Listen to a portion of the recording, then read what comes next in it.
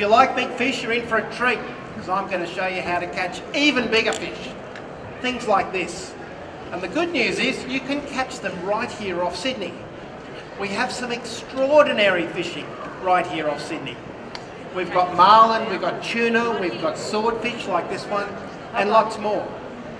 Let me show you. This fish was hooked and caught just out here off Sydney out of a trailer boat in summer. And we have lots of fish like that. That's a marlin. And as you can see, that's a pretty sizable fish. Now the striped marlin are very good to eat, but most of these fish we put a scientific research tag on them and let them go, because that's a hell of a lot of fish to eat. But even back in the 1930s, in fact back to the beginning of the 19th century, Sydney was renowned for huge sharks. And even back in the early 1930s, the legendary writer from America, Zane Grey, was lured out to Australia just to fish for sharks. And he caught tiger sharks like that big one in the middle, just here in Sydney Harbour, or just out near the heads. And these ones here, they were taken just outside Sydney Heads as well. You might recognise the background there. That's Watson's Bay, over near Doyle's, just inside the entrance to Sydney Harbour. And those fish were caught out here in the days when we didn't have high-powered outboards. It was just a timber cruiser that probably had a top speed of about 10 knots. So they wouldn't have been charging miles out to sea like you can now. It would have been just outside the heads. And yet, they've caught striped marlin, black marlin, tiger sharks, mako sharks, and a whaler shark in one day. But Sydney also has some excellent fishing for tuna. This one's a yellowfin tuna, and we have some great fishing for yellowfin tuna at times, particularly in the spring. So now, September, and then September, October is a good time for yellowfin out here. And you might get lucky with a fish like that. But we also have southern bluefin tuna, which are also great to eat. We have albacore tuna, we have mackerel tuna, we have striped tuna, and we have frigate mackerel. All extremely exciting fish to catch and great to eat. Great sashimi. And if you like sashimi, you'll probably know this one as well, a yellowtail kingfish. There's lots of them out here on the offshore reefs. Peter Johnson earlier was talking to you about how to catch those. And Alistair McGlashan, coming up soon, will show you how to catch fish like that inside Sydney Harbour. But if you head out to the offshore reefs, you'll find even more of them. And those aren't huge. They're nice sized fish, but there's kingfish twice the size of that one out there. And you'll find exotics like dolphin fish or mahi-mahi. And these are beautiful fish, spectacular creatures. And they jump like a marlin. They'll race out of the water and shake and jump and fly through the air. Very exciting. They're also extremely good to eat. We catch them out here as well. And of course, sharks. This one's a mako shark. And that is one of the most extraordinary fish or sharks out in the ocean. They're built like a missile. Look how pointed it is. That is a very high-speed predator. It eats marlin and tuna, so it has to be super fast to catch them. They're cobalt blue on the back and they're silvery on the belly. They're beautiful fish. And they jump as well. They jump out of the water higher than a marlin. I've seen them up above the roof here, like halfway to the big roof. They're extraordinary jumpers. And swordfish. Now, broadbill swordfish like this, you've probably seen these in the markets as well. They're an excellent eating fish. They're also revered as perhaps the ultimate catch for a recreational angler to try and catch. Very hard fighting, very tough, and they grow very big. That one's nearly 700 pounds, over 300 kilos. We have them out here off Sydney. Now these fish were unknown until they were unknown to recreational fishing until a couple of years ago. We knew the longliners caught them, but nobody caught more than a little one occasionally, a real rarity, until a couple of years ago. We have just discovered new techniques, and using some new technology in fishing tackle, we have now found a way to catch these fish. And it's opened the floodgates to catching swordfish in the last couple of years. Now, boats are going out there and catching, or at least hooking, 2 or 3 or maybe 4 a day. More down in Tasmania and eastern Victoria, but it's a brand new fishery and we are discovering new grounds all the time. There are boats out of Sydney that have caught half a dozen of these this year. So we are now finding that there are good sword fishing grounds out of Sydney as well. So that's an amazing fish that you can catch here. I caught that one down in Tasmania about 2 months ago, and there's been a lot of swordfish caught down there this year. So how do you catch these fish? These are special fish. These are the apex predators. There isn't thousands of them out there. There's quite a few, but to find them and then to catch them, to catch a fish as big as a car, it requires some thought to find them and some technology to catch them. But let me show you how. It's not that hard. But first of all, I want to point out a little bit of angling theory for you.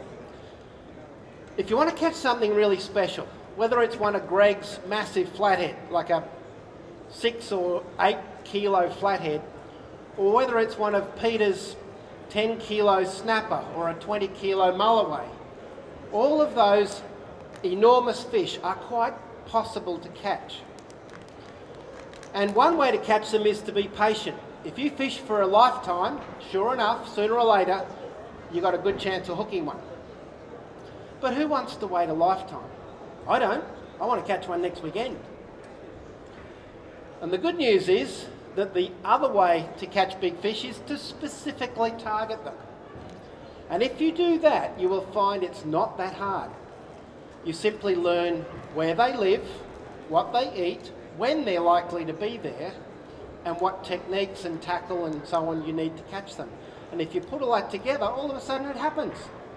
And that's why guys like Steve Starling, you see him with a massive fish every week, because he's put all the clues together. That's why I go out and catch a swordfish and then a big tuna and then a marlin, because we've learned how it all goes together. So let me very quickly give you some clues that will narrow your search for a really big fish from 20 years down to perhaps a couple of weekends. First of all, fish where they aggregate. You want to go where you've got the best chance, so you need to find where these fish live, and then use the techniques that are likely to get you results. Now here is a very good way to pinpoint where they're likely to be found. This is a satellite temperature chart of the ocean off Sydney.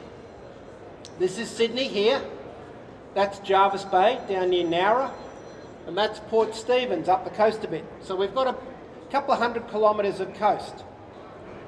And this red band coming down is a river of warm water coming straight down off the Great Barrier Reef.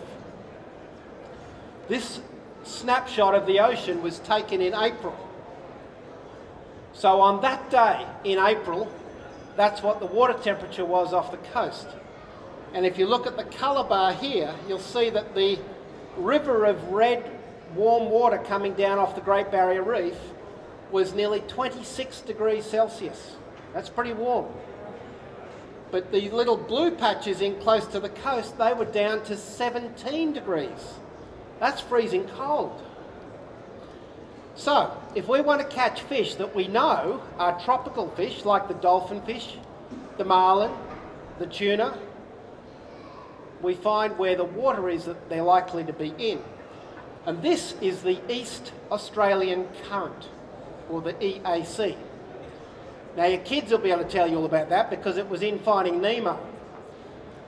I don't know if there's any packs of talking turtles in that river, but I do know that there is lots of tropical fish.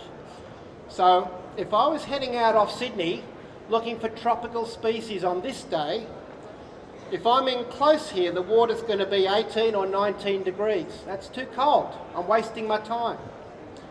But if I head out a little bit further, I'm now on the edge of that tropical water, and I'm in with a really good chance of finding those fish. So that helps, but there's a few other clues. I'll go back. If you're down at the beach and you're in nice warm water and you're having a swim and it's all good, and then, oh, you hit a cold patch of water and it's freezing. You ever done that? And then you step back into the warm. The same thing happens with fish.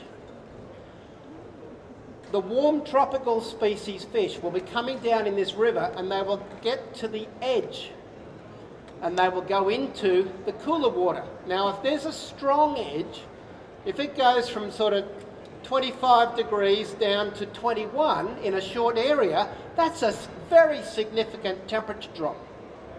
And that'll be like you stepping into that frigid water. They will back up too, and they will sit on that edge. And then another fish comes along and he hits it. Woo, he backs up. And then another fish and he backs up. All of a sudden you've got a whole bunch of fish accumulating on the edge of that current. It's like a fence. So that edge is a very good place to find an aggregation of these sort of fish. But there's more we can do. This is the same sort of temperature chart, but now I've got an overlay of the current speed and the current direction. Now these are commercially available programs that you can rent the service on the internet, and it will show you all this, and every day is different. It'll show you what's happening that day. Now, the length of the arrows shows the strength of the current, how fast the water's moving. And the arrow direction, of course, is showing you which way it's moving. So have a look at this. We've got long arrows here coming down the coast. That's strong current. And here we've got tiny little arrows, so there's almost no current. And you've heard of eddies. Well, here you can see is a spiralling whirlpool of the East Australian current. And there's another one down here. And there's a bit of action going on out the side. So we start to get a picture of what's going on in the ocean, how fast the current's flowing. We can also overlay it with another section of data which shows you the bottom contours. Now, this is like a topographic map, and the contour lines show you the changes in depth. So out here where you've got very spread lines, the bottom is quite flat. But all of this dark edges here, that's showing the edge of the continental shelf.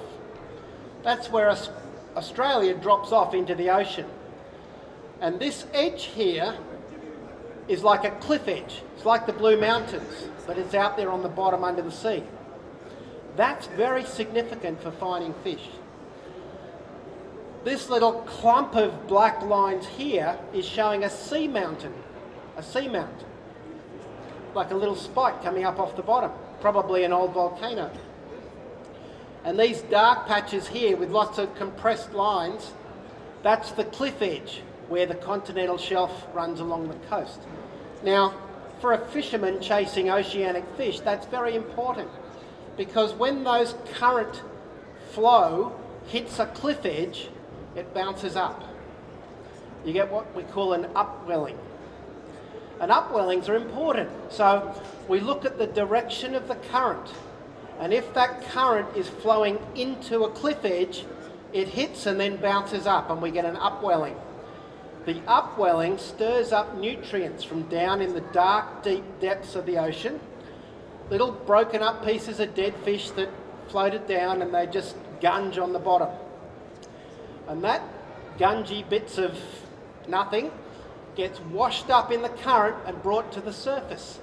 When it gets to the surface, there are plankton. Plankton don't live down in the dark depths, or the phytoplankton don't. They need sunlight. And when these nutrients get taken to the surface, the plankton eat those nutrients and they breed and they proliferate. So now we've got a plankton boom on the surface. That then is prime food for little bait fish. So the little bait fish come and eat the plankton. Then the bait fish aggregate. And then the bigger fish that eat the little bait fish, they come and they eat them. And then the bigger fish that eat those ones, they come. And you can see where that ends up. The big oceanic predators, they are looking for food and they aggregate and they hang around where all of this is going on. And that is where it's going on. And you end up with this. We're now out in the open ocean and we have a school of sardines, pilchards, and they are eating the plankton and they are aggregating along that drop-off because that's where the upwellings are. The marlin or the tuna or the dolphin fish or whatever else, they come and then they find them and then they stay there, so they now aggregate. So if you know what the current's doing and you know what the bottom structure is, you then find these. And now you have found the needle in the haystack. But there is other clues. Who could tell me, for a prize, I've got a bunch of prizes here for you, who could tell me another really good clue that will show you where the fish are? Who said that? The young lady here. Come on up, you've got a prize. Would you like a nice cobia hat to go with your cobia boat over there? Good on you. And better than that, I'm going to give you a copy of BlueWater magazine because that teaches you all about this stuff. There you go. All right, she said birds. Now, birds is an excellent clue. Let me show you why. Here is the scenario I was telling you about. We've got a school of bait fish. In this case, we've got a whole pack of sailfish. There's lots of them there. This isn't off Sydney. But they could be tuna or they could be marlin, which we do get off Sydney. And here we've got a pack of sardines. The big fish are rounding that school of bait fish up in a tight pack, which we call a bait ball, because they're bait fish and they're packed into a ball. The next thing those predators do, whether they're tuna or marlin or sailfish, they will round up those fish and force them to the surface. Who can tell me why they would do that? Good idea.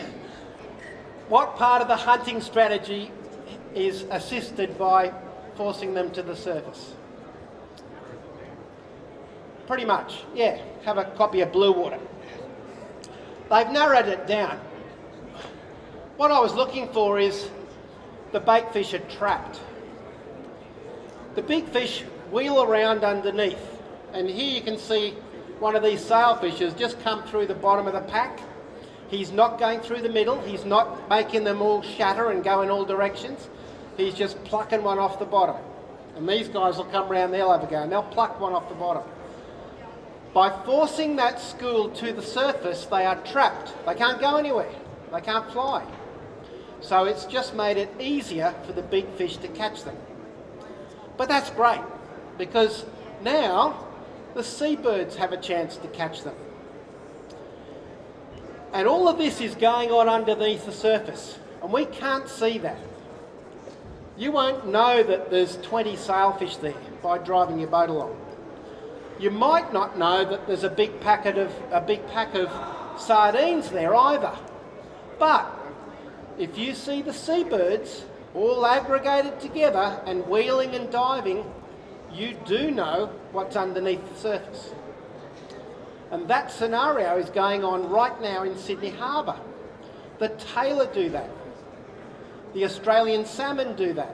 All of these sort of surface predators, pelagic species, they will hunt bait fish like this, and the birds know it. They make a living out of flying around in the sky looking for this to go on. And they can see a whole lot more up there than we can see from the boat. So one of the best strategies for you is to get yourself in the area by looking at the currents and the direction and the bathymetric chart to find out where the bottom contours are, and then look up in the sky and watch for the birds.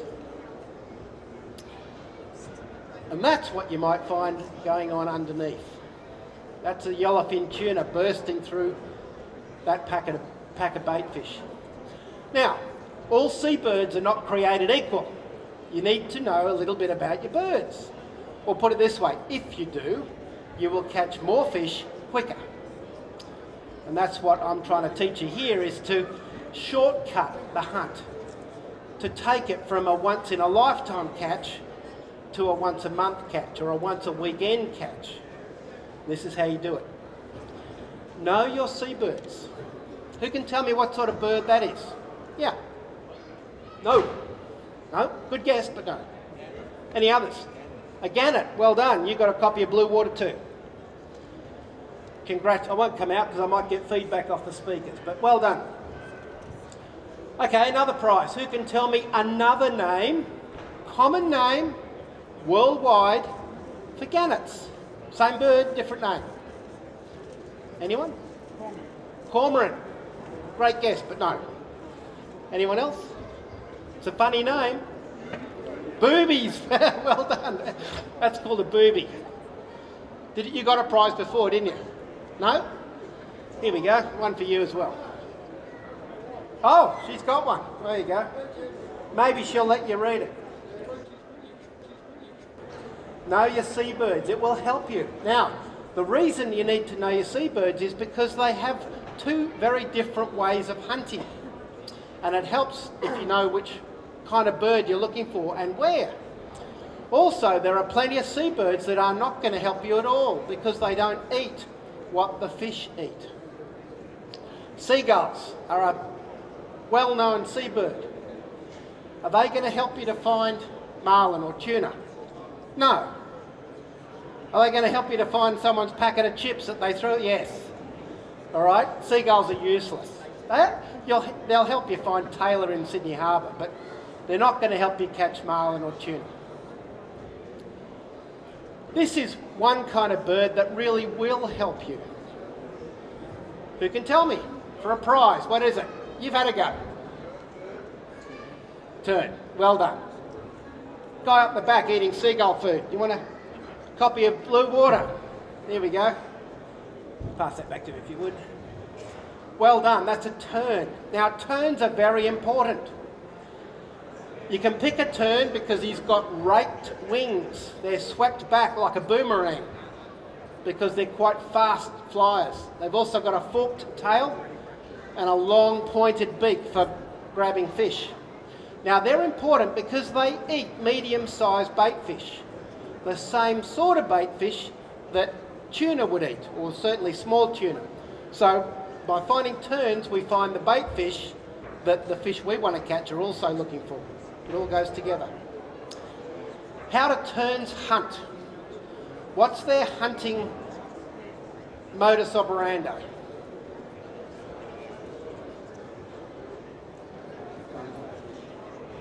No, I won't say what you said. Anyone else tell me? Come on, you guys, you've got to win a prize. Up high, is that what you said? Up high? Looking? Spot on. Come on up, you got a prize. Copy of BlueWater for you. That'll give you a lot more clues too. Terns, like some other seabirds, including the gannets, the boobies that you saw before, they fly around up high because they hunt with their eyes. They're sight feeders. So they're up high in the sky looking because that gives them a better view. Okay, so we look for them up there. This guy is also very good at finding fish, but that's a completely different bird. Who can tell me what that is? A hawk? Missed it. No. No? Mutton bird. Yeah, well done. No, I don't know who got that right, but here you go. There's a couple of copies. Pass them up back there somewhere. That's a shearwater, or a mutton bird. And there's actually several different species of brown seabird that you'll find out here. And they're good. They eat baitfish, the sort of baitfish that our predators want to eat too. So they're worth looking for. But they hunt completely differently. Now, other than the fella down here, who could tell me how they hunt? Not you, you got a copy. You're just too clever. Sitting on top of the water? No. No. No. No. Not stick their head in the water? No. Anyone else? They will eat your bait, yes. Someone said it. They skim the water. I don't know who that was, but you're right. They skim the water. They are flying right down low. Now, if you've seen mutton birds or the other species that like this out there, they will fly very close to the swell. In fact, they're amazing flyers because they'll skim the water so close that their feathers are touching the water, and they'll bank and wheel and weave through the swells and over the chop. They are incredible flyers. But why would they do that? Why would they fly down so low, so close that they risk getting smacked into a wave? Why would they do that? Can't hear.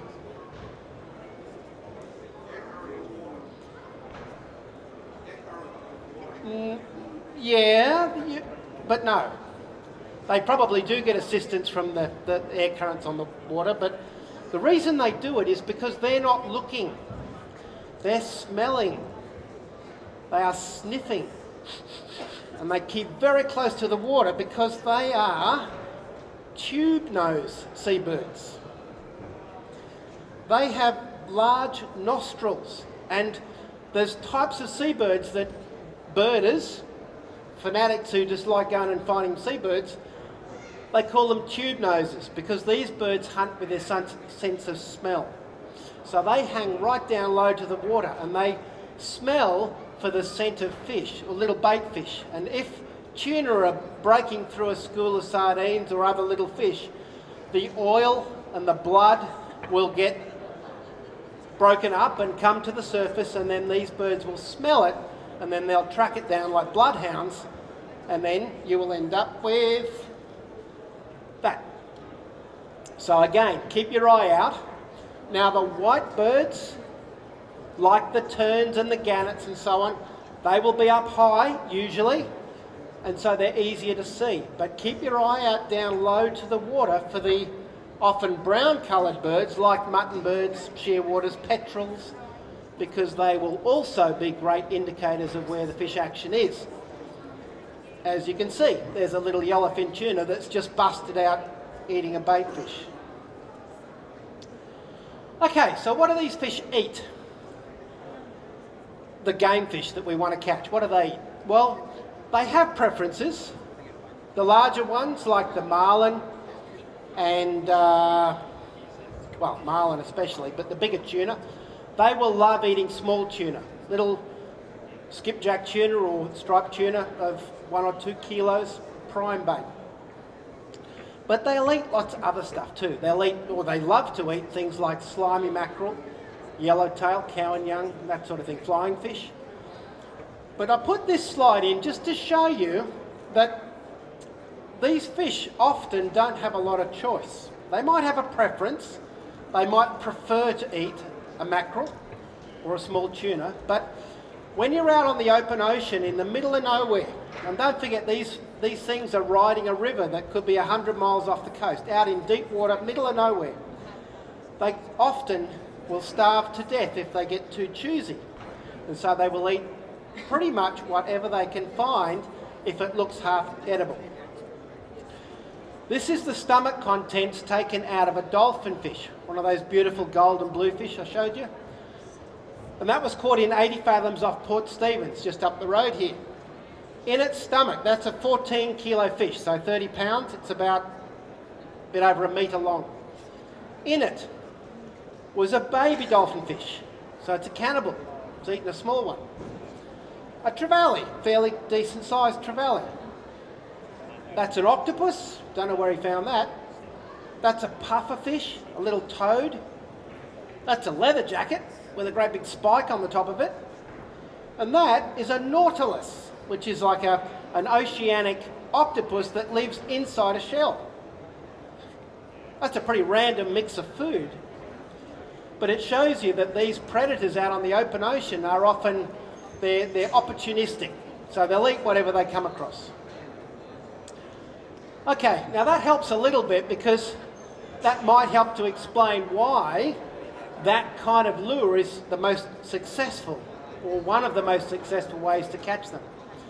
They're pretty crazy looking things, bright colours, they don't look anything like a real fish, but they are deadly effective. A couple of reasons why. They are the right profile. They're long and slim, the profile of a mackerel, or a flying fish, or a yellowtail. So if you get a glimpse of one up as you're looking up through the water and there's this profile, it's the right shape.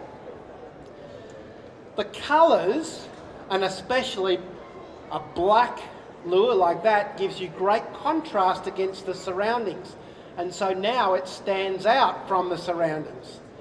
And like I said, they are opportunistic. If you can make your lure stand out and get noticed, a lot of these fish will just race over and have a bite because they're hungry. And they'll say, if it looks half reasonable, I'll have a go. Don't forget, they can spit it out. They'll have a bite. They'll test it.